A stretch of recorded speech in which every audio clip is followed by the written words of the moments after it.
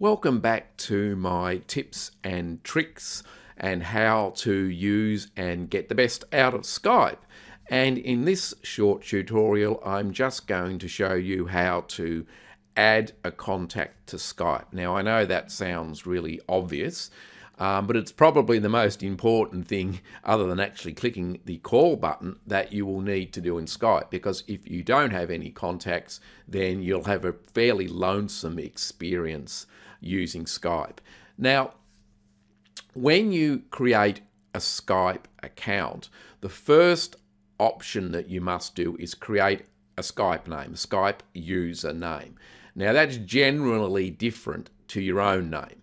Your Skype username is your unique identifier with Skype. Nobody else should or will have the same Skype username as you do.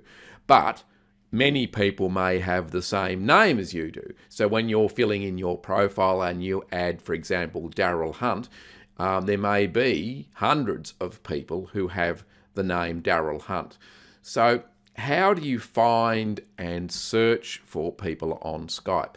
Now, if you have no idea whether the person that you're looking for actually has a Skype account, you can search for it via an email, or you can type in the name that you know them as and search for them. But this can be problematic if they haven't allowed their email to be searchable, and if they've got a fairly common name, then you might find that you're going to have lists of people to go through. And I'll give you an example now.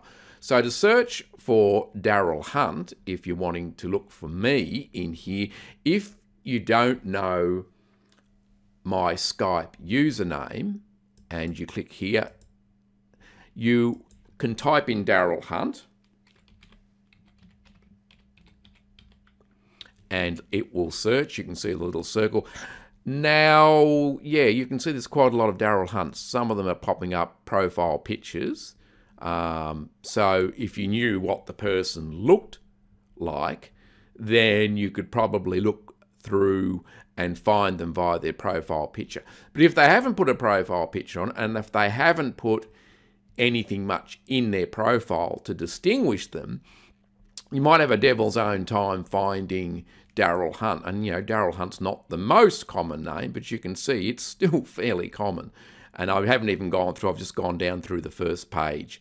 So that's a way you can search. But, you know, again, it can be really difficult. You know, you might spend a lot of time looking for the right Daryl Hunt. So let's go back. And in this case, I know my own Skype username for my other account. So if the person has supplied you with that Skype username and said in an email, here is my Skype username, that will save you a lot of time. So if I type in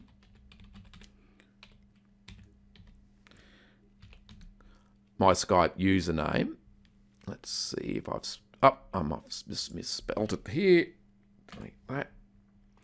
There we go.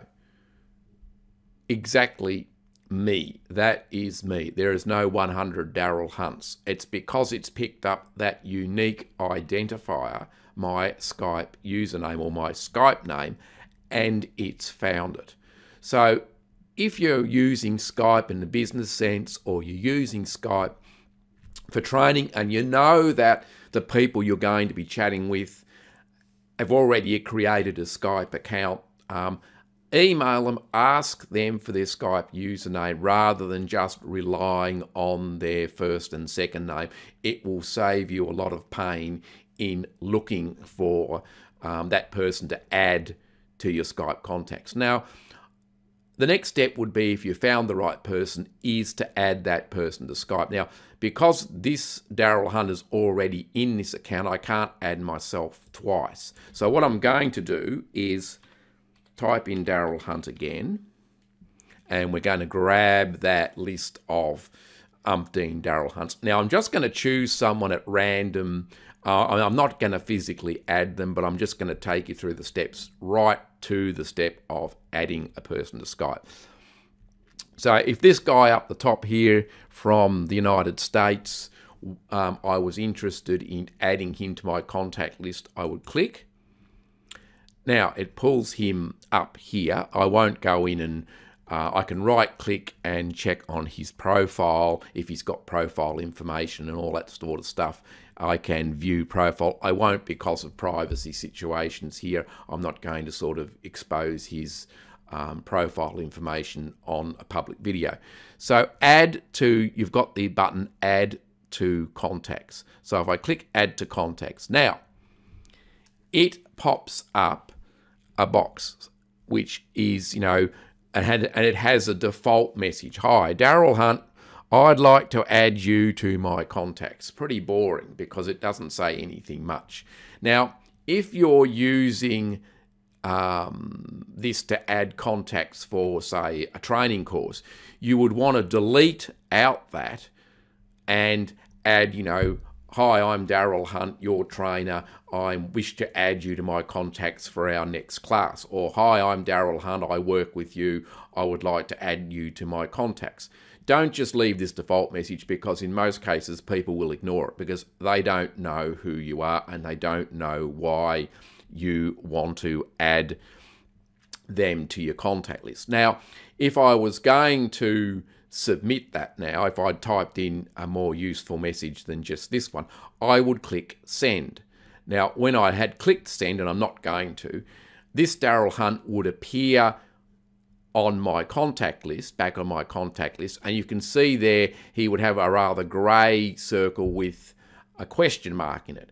Basically what that means is I've sent him a request, but he is yet to accept my request. So when the next time he logged into Skype, he would see Daryl Hunt has requested that he add me to his contact list. If he goes, yeah, I'm happy about that, and clicks the add button, from then on, I would see whatever his online status was. But if he clicked, no way, Jose, I don't know you, it would still just stay here, but it would have that grey circle with the question mark in it, and basically I wouldn't be able to correspond, or I wouldn't correspond, I wouldn't be able to video call him or anything like that, unless his settings were set that he allowed everybody on the internet to call him. So that's adding a contact. Basically, it's a two-part operation. You search for the person that you want to add by clicking that. Once you've found the person, you click on their name, you hit the blue add to contact, and you get the little message box. You then type something in the message box that the other person at the other end will understand. Don't just leave it as default, because most people will ignore it, particularly those that are familiar with Skype, because unfortunately Skype does have its fair share of spammers and scammers, so that people will just ignore it if you haven't taken the time to type in some unique message to let them know why you want to be added onto Skype. And once you've done that, they will appear on your list almost like as a provisional appearance until they accept you at the other end. And remember, if it's time zones and things, it could be, and however often they use Skype, it might be a while before they accept you onto Skype. But once they do accept you, you can start seeing their online status, and you can see with these little green circles with the white ticks that these people are currently online. You will be able to see the status of that person once they have accepted you onto their list. So that's really about it. It's very simple.